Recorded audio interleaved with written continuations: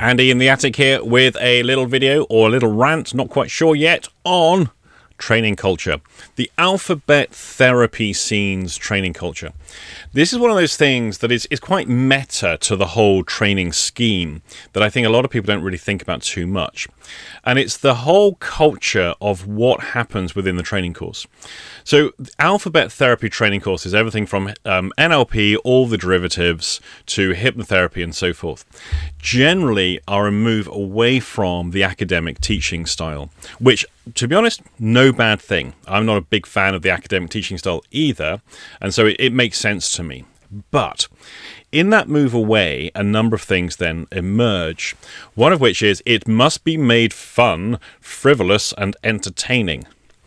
All very well and good so far, but what starts to emerge is a training culture where fun is the number one thing, and an awful lot of silliness then starts to creep in to the culture overall. Now, personally, I'm a therapist. I work as a therapist. I spend a lot of work, a lot of study, and an awful lot of effort in developing both what I do, but also in learning the stuff that I do as well. It's not been easy, and it's a lot of hard work. The training culture in the alphabet therapy scene seems to move away from an attitude of hard work and actually pushes more on the status.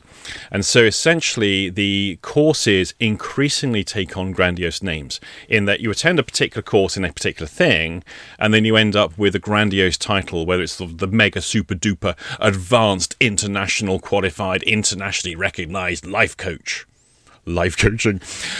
And so essentially the scene itself takes on an air of self-importance, despite the largely entertaining, frivolous nature of a lot of the material that's taught.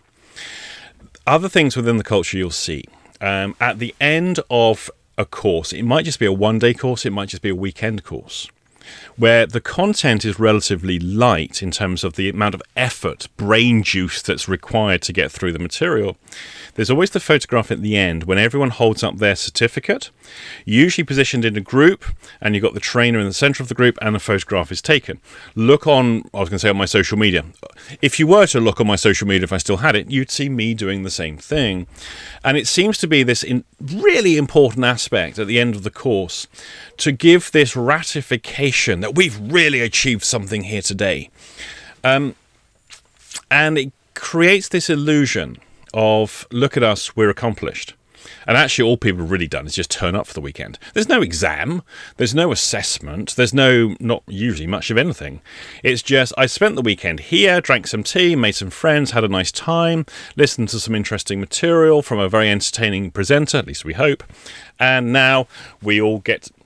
And it's almost like we've achieved a degree. We've done 3 years at university, really working hard and drinking a lot. No, but it takes on this whole air of something that actually the photographs become more important. The certificate becomes more important. The individual photograph, here's me and my celebrity trainer, becomes more important than the actual skill set. And that the more of these images people can put on their social media, the more important and valuable as a human being they're going to be. And this is one of the issues I think I have with coaches and therapists generally. The overriding sense of self-importance that actually exceeds any work ethic and skill set that they might possess. Now, there's other stuff too. So you've got the course junkies. Now, at one level, the person who goes on regular training courses as a recreational event, I get it. For some people, they like to go fishing for the weekend. Other people like to go and attend a course where they can go and stay in a hotel, make lots of friends, have a nice evening out after the course and the first day, all that kind of stuff. And for a lot of people, that's a very enjoyable thing to do. All well and good. But again, this starts to take on the thing where you have a person who's accumulated 100 courses or more, and I've seen plenty of these people on their websites who list all of the stuff. But I don't see any evidence of ability. I don't see any evidence necessarily of integrity, skill set, compassion, all of those things that are required for a coach or therapist to actually work effectively. What they do have is, look at me, aren't I important? And here's the photograph with the celebrity trainer. The mindset, the ethos is wrong. And unfortunately, so many trainers are contributing to that as more and more people are competing with each other. And for the trainer, that group photo is really important, because what they like to show is, hey, here's me giving certificates to people. Aren't I important? But also, look how many people we've got. And that's another key thing. You don't see that many people putting up photos when there's just 6 of them. You will see some, but the bigger the crowd they can rope in, the better. All for the image, the vanity of it, and not for the actual end result of the skill set people have in working with mental health. And I think in part this fuels the narcissism. Is that the correct word? I think it is. The narcissistic values that a lot of the coaches and therapists seem to display over and above the compassionate, caring thing that I think most people with mental health issues, emotional health difficulties, would rather see. As always, interested in your comments on this one. And if you have any additional things in the weirdness of the alphabet therapy training culture, stick it in the comment section.